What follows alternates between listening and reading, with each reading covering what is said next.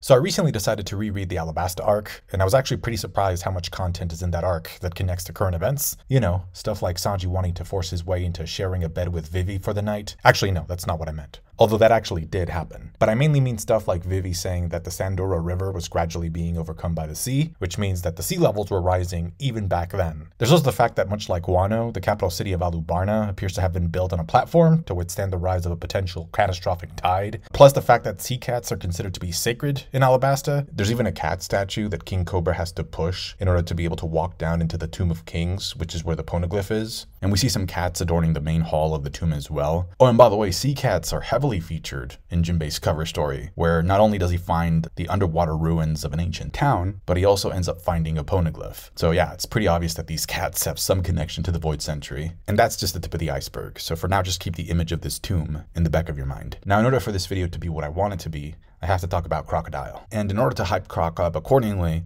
I have to mention this video right here, which was made by Doc-Sake. And one of the main premises of the video stems from a statement that Oda made a while back about how originally One Piece was only supposed to last 5 years. At first, One Piece was just supposed to be a much shorter story about Luffy fighting and defeating the Yonko. And the reason why the manga transformed into the Odyssey that we know now is twofold. Number one, One Piece became a moneymaker for Shueisha and Shonen Jump. And now it's not just them. If you look at how much the series has grown in popularity, there's a ton of other departments, a ton of other branches that depend on the story to generate income. We have light novels and Vivre cards. We have the anime. We have a second anime. We have a successful Netflix live action adaptation. We have trading cards. We have video games, YouTubers whose livelihoods are tied to discussing the series, toys and collectibles, movies that are released in theaters every so often and boost the franchise's name via ticket sales. I want to show you this real quick because I think it's pretty relevant to the point that I'm making. The Taylor Swift subreddit has 2.7 million followers.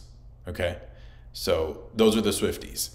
The One Piece subreddit just reached 4 million followers. It's insane to me how much One Piece has grown in popularity over the last couple of years. 6 years, 7 years ago, this would have been unheard of. And a couple months back, I was listening to a One Piece podcast episode that had a conversation between Stephen Paul and Greg.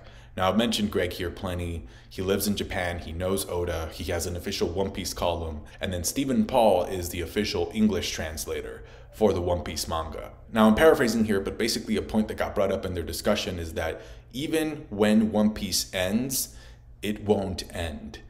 It's just too big, and there are too many parts that hinge upon its longevity, as I just talked about, like the different departments, different branches, different jobs that depend on One Piece's longevity. And I've seen it happen with several series that I've been a fan of that just get extended after their quote-unquote end. I've seen it happen with Naruto. I've seen it happen with Avatar: The Last Airbender. I've seen it happen with Star Wars. I've seen it happen with Dragon Ball. I've seen it happen with Harry Potter. And that's just like a few examples that I can think of at the top of my head. Now, successful series getting spin-offs or getting extra content to them isn't inherently wrong. It's just capitalism in action. And so with that understanding, something that has helped me digest is that I do not foresee a scenario where we get to that final chapter of One Piece and the fandom is left with absolutely no more questions. Other successful series that are significantly shorter than One Piece have tried to give their fandoms the answers.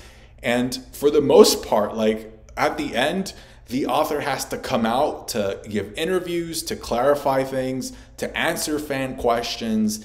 And if that doesn't happen, there's like, supplemental materials, or like, you have to go watch a show or a movie to get like really like all the meat that you really wanted to get. I've seen it happen with Naruto. I've seen it happen with Avatar: The Last Airbender. I've seen it happen with Star Wars. I've seen it happen with Dragon Ball. I've seen it happen with Harry Potter. And that's just like a few examples that I can think of at the top of my head. It's just capitalism in action. Anyway, the point here is that even though during the early stages of the story, One Piece's international popularity was not quite at the level that it is today, it was still incredibly popular in Japan. And this gave Oda, Shonen Jump, and Shueisha an incentive to extend the series beyond its original 5-year lifespan. This is also something that I imagine came very easily to Oda because he just enjoys creating and introducing new characters. Case in point, One Piece was originally just supposed to be about Luffy fighting the Yonko, but then Oda came up with the idea of the Shichibukai. So he introduced them, and that ended up stretching out the series. Something very similar to that happened in Wano,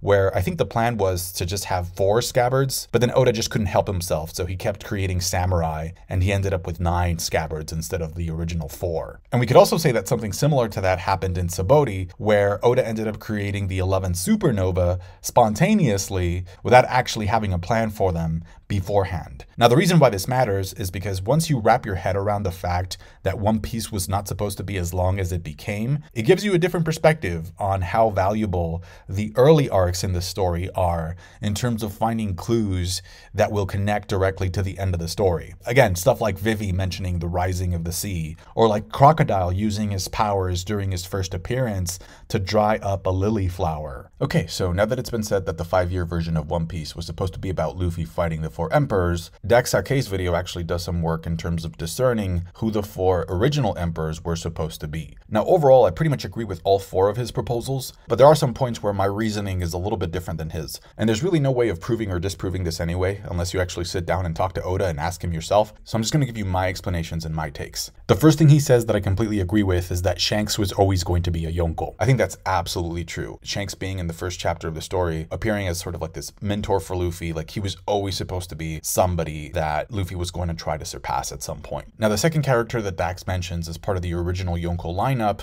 is Whitebeard. Now, I would say that I agree with this, except I think that both Whitebeard and Blackbeard back then were supposed to be one character. And there's a couple reasons for this. One being that even though Whitebeard and Blackbeard sort of get introduced into the story around the same time, Blackbeard, I think, is actually the one that gets name dropped first. Also, Blackbeard is one of the most famous real-life pirates, and we know that Oda did a lot of research before starting to write One Piece on pirates, like real-life piracy. So if you look at the name of the real Blackbeard, right, his name is actually Edward Teach. And so I think what happened was that Oda split those names up, and he gave one name to each character, because we know that Whitebeard's name is Edward Newgate, and then Blackbeard's name is Marshall D. Teach. Plus, we also have the whole thing about Shanks having his 3 scars over his eye from the very beginning. And then we also know that Blackbeard ends up gaining Whitebeard's power and replacing him in the Yonko lineup. So I do think that Whitebeard and Blackbeard originally were supposed to be just one character. The third character that was always meant to be a Yonko is Kaido. We know that in addition to the Nika dance panel, this panel of Wano is one of Oda's favorites. And to me, there's really no way that a Japanese manga author would decide to tell a story about a kid pirate that's going around all over the world, visiting different places, and not have one of those islands be based off of Japan. This also becomes pretty obvious given how early Zoro was conceptualized into the story, because he has like the whole samurai code going on for him. So to me, it's like pretty obvious that there was going to be an arc about the land of samurai that involved Kaido from the very beginning. And then the fourth character that would have been a Yonko, had we gotten the 5-year story, would have been Crocodile. And the reason why this works is that if you think about the Baroque work saga, you'll find that it's very similar in structure to the Wano saga. Because we start off by running into a royal family member who is undercover that has left their home country due to there being a crisis. Vivi is pretending to be a Baroque works agent, while Kinemon and Momonosuke are pretending to be father and son. And so we kind of end up following these royal family members back to their home country to defeat the evil ruler there and bring peace to their respective kingdoms. So Crocodile's quote-unquote Yonko saga is very similar to Kaido's Yonko saga in that regard. And there's also a very big connection that I found recently with Momonosuke and Vivi, but I'll get into that a little bit later. We also know that Crocodile picked a fight against Whitebeard in the past, and so I think Oda showing 2 Yonko clashing to some degree would have also probably been part of the 5-year story. This goes without saying, but it's pretty obvious that Big Mom would not have been part of the original plan, because for one, her full body design is the one that gets revealed last out of all the Yonko in the story. But then also, Oda decided to have 2 Supernova be the ones to defeat her in Wano, and we already know that Oda came up with the characters of the Supernova the week of their debut in the manga. So it's pretty obvious that the idea for Big Mom came after the 5-year plan was extended. We can even take this one step further and plug in the crocodile used to be a woman theory here and say that crocodile was originally supposed to be the female Yonko instead of Big Mom. Now, I don't want to repeat myself too much, but there's just a lot of hints that point to crocodile being a baddie in her earlier years. So Ivankov, who's known for being able to change people's gender, says that he knows that crocodile has a secret. During Roger's execution, crocodile is the only character that we see from the back, possibly to hide her female features. Buggy, at one point, who was there at the execution, calls crocodile Kroko-chan, which is a Japanese honorific that is used for girls. Crocodile also tells Mihawk that they are similar because they don't trust anybody. In Egghead, Zoro makes a comment that implies that Mihawk might not be human, signaling that there might be a secret about Mihawk's identity that is yet to be revealed, just like with Crocodile. Chapter 938 is called A Woman's Secret, which features Crocodile in the cover. The picture that Oda drew of Crocodile as a kid looks pretty androgynous. Plus, he also drew Crocodile as a woman, and the way her hair is slicked back matches the design that we see during Roger's execution perfectly. And then we also have the fact that in nature, the male to female ratio when it comes to crocodiles heavily favors females. I mean, it's literally 10-to-1. We also got the reveal during a cover story that Crocodile's dream was to become the Pirate King, so I wonder if she felt she needed to change to fit the title. And last but not least, something that I recently found by watching the anime is that according to the subtitles, when Ivankov makes the deal of keeping Crocodile's past a secret, the sentence in Japanese uses the word ageru, and so listen to how Ivankov says the word in the anime. And so in English, the last word of the sentence is you, but in Japanese, the last word is ageru. So it makes it seem as if Ivankov is simultaneously saying you, but also a girl to Crocodile. Okay, so now that we've said all that, imagine that you're Oda, okay? And you have a plan for a story that is going to take you 5 years. And in these 5 years, these 4 are your antagonistic forces. So what kind of story would you write with these 4 pillars standing in the way of your main character? Because to me, it's pretty obvious that the original plan was for each of these Yonko to be the strongest in their respective field. I think that from the very beginning, Shanks was going to be the strongest Haki user, Whitebeard was going to be the strongest Paramecia, Kaido was going to be the strongest Zoan, and Crocodile was going to be the strongest Logia user in the story. And the reason why I suspect that Yonko Crocodile was supposed to be the top one of Logias in the story is because if you look at the stuff that actually made it into the story, Crocodile talks like he's like a Logia pro. Like at one point, I believe there was even one translation that had him saying that he had honed his devil fruit powers to perfection. I mean, what the f? I'm pretty sure that line was actually responsible for making a lot of fans think that Crocodile was an awakened Logia user, which obviously hasn't been confirmed, but I do think it's super interesting that the first person in the entire story to mention the existence of Devil Fruit Awakenings is Crocodile in Impel Down. So yeah, I do believe that originally Crocodile was supposed to be this awakened Logia Yonko of sorts, and I guess now, the way the story is now, that role, that awakened Logia antagonistic role, would probably end up falling upon Akainu. Furthermore, this idea of the original 5-year plan being about Luffy having to fight the strongest 4 characters in each category, strongest Haki, strongest Paramecia, strongest Zoan, and strongest Logia. The reason why I truly believe that is the case is because of what Kaido says to Luffy in Wano, and I know I've said this plenty of times, but I have to repeat it. It's a key piece of dialogue, in my opinion, in terms of what Oda is planning on doing. When Kaido says to Luffy, it's weird because your devil fruit power has features of a Zoan and a Paramecia. The moment he said that, I was like, okay, you know, Luffy's already working on his Haki. His Haki is top tier. You know, his Paramecia powers are really strong and his Zoan powers are really strong. So to me, it was like obvious, okay, Luffy is getting a Logia power up at some point in this story. And again, it's pretty obvious that his element is going to be fire, just like his brothers. Now, a lot of the fan speculation about what a Logia awakening will actually do or look like in the story, I think comes from at least 3 sources.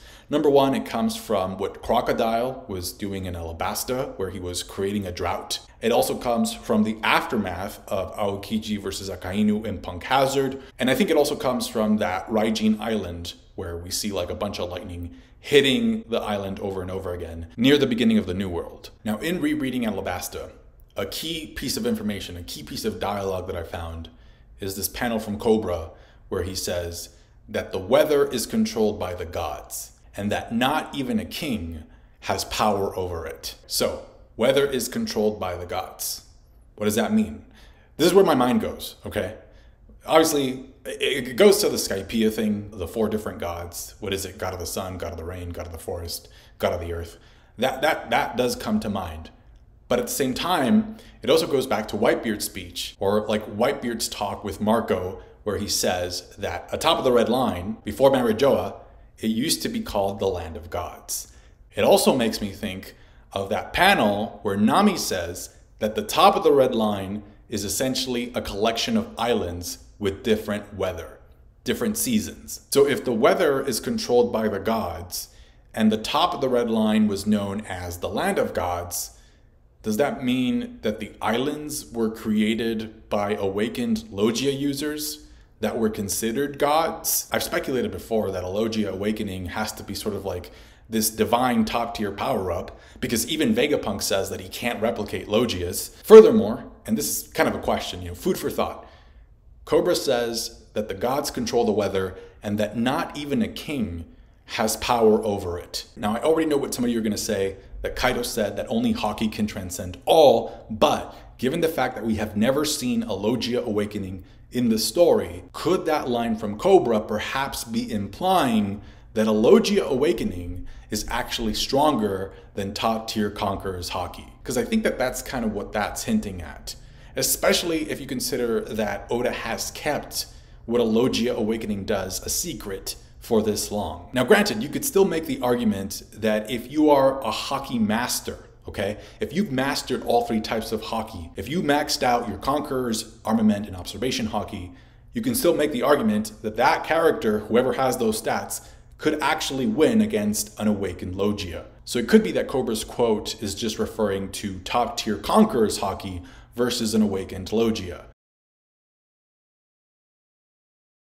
In addition, there are 2 key pieces of information that we get during the Alabasta arc that I don't see enough people talking about. But first, and speaking of gods, we know thanks to real-world history that the Egyptians worshipped Ra, who was their god of the sun, and with Alabasta being based off of ancient Egypt, there's just a bunch of sun symbolism all over the place. We have the sun symbol on Sanji's outfit that he wears in the beginning of the arc. The Alabastian flag literally has a picture of the sun. Before Pell quote-unquote dies, we have a little flashback where the sunset is kind of made to look like Luffy's straw hat. And even before that, in a Drum Island flashback, we see King Cobra wearing the sun symbol as well, except that symbol looks more like the sun that we see in the Kozuki clan emblem, as well as in relation to the Buccaneer belief system. And so given that we recently learned that Nika and Joy Boy were different people, it's interesting to see the connection that the Alabastians had with the sun as a potential deity, given that we know that the palace in Alubarna was built 4,000 years ago. So we're talking way before Joy Boy's time. Now, if we go back to the Tomb of Kings, we see the sun symbol there in the middle being guarded by the figures of the Jackal and the Falcon, obviously being represented in real time by Chaka and Pell. And then at one point during the fight against Crocodile, Oda has Luffy declare that he's going to be king of the pirates, and he's literally standing in front of where the sun symbol is. In addition, there also appears to be a hieroglyph in the hallway, which is next to a sea cat statue that looks like it could be depicting the origin of devil fruits. It just looks like it's a fruit being poofed into existence out of someone's request to a god.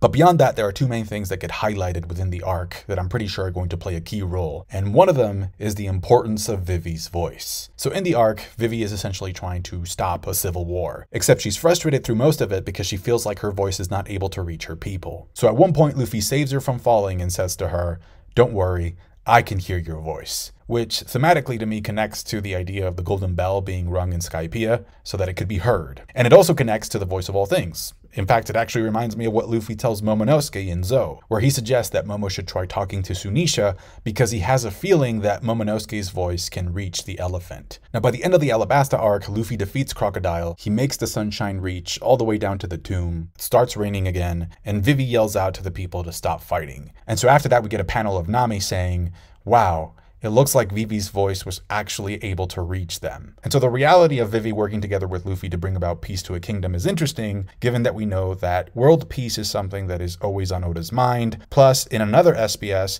we learned that Vivi's animal resemblance is that of a dove, which obviously we know is a worldwide recognized symbol of peace. So considering all of the previous, if we also consider the fact that Zoro begins delving into understanding the breadth of all things in the Alabasta arc, to me it's very clear reminder that just like Momonosuke, Oda intended and intends for Vivi to have the power of the voice of all things. With that in mind, I highly recommend watching this video of mine right here, where I discuss there being 4 ancient weapons, because I strongly suspect that Vivi having the voice of all things is going to end up being connected to the proper use of that 4th ancient weapon. In other words, I think Vivi is the missing piece as a royal family member for the 4th ancient weapon to work the way it's supposed to. And I think that's part of the reason for why Imu is desperate to get Vivi. So definitely check the video out if you haven't. Sometimes I feel like the YouTube algorithm is actively trying to kill my channel, which is pretty sad, but that's kind of how YouTube works now. Anyway, the last thing that I believe is a key takeaway from the Alabasta arc is something that King Cobra says not once, but twice, which is that as king, he believes that the people are the kingdom. So the fact that Oda made Cobra repeat this phrase twice, to me, it makes it obvious that it is a fundamental principle in understanding the nature of the ancient kingdom, as well as the people with the D initial. Okay, so the people are the kingdom. What does that mean? So there are a couple of interpretations that we can make here. One that's, pretty surface level is that the well-being of the kingdom depends on the well-being of the people. If the people are not doing well, then the country isn't doing well. Another thing that we can infer, and especially when it comes to the context of characters in the One Piece world, is that relationships build structures. It also means that if enough like-minded people come together, if they want to, they can create a country. And this concept gets exemplified perfectly during the Reverie flashbacks, where we see that Cobra dies and is killed by Imu, because in those chapters, Zabo gets a flashback and he thinks back at a time where he was young, and he asks Ace and Luffy, hey, I noticed that both of you have the D initial in your name.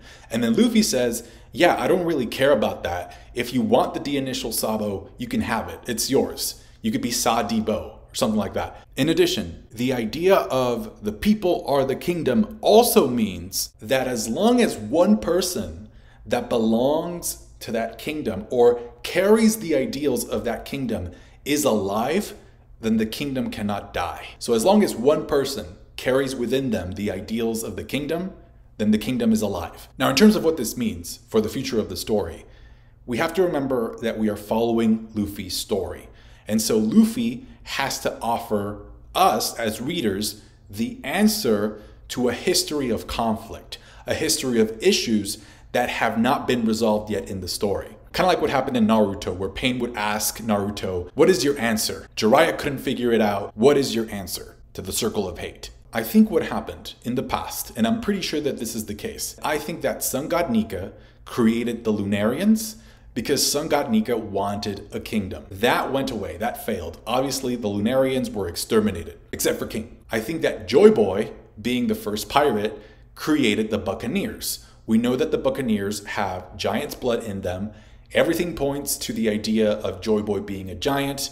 And to me, like, the idea of Buccaneers existing before Joy Boy, before the very first pirate, doesn't make a whole lot of sense. So I believe that the Buccaneers were created by Joy Boy because Joy Boy, just like Nika, wanted to create his own kingdom. Now, both Nika's and Joy Boy's efforts to bring about a brand new kingdom were left incomplete, but Luffy's won't be left incomplete. So at the end of the story, there's going to be a kingdom where it doesn't matter if you have wings or are a fishman or have giant's blood in you. It'll just be a kingdom of a bunch of different people, different races, different backgrounds.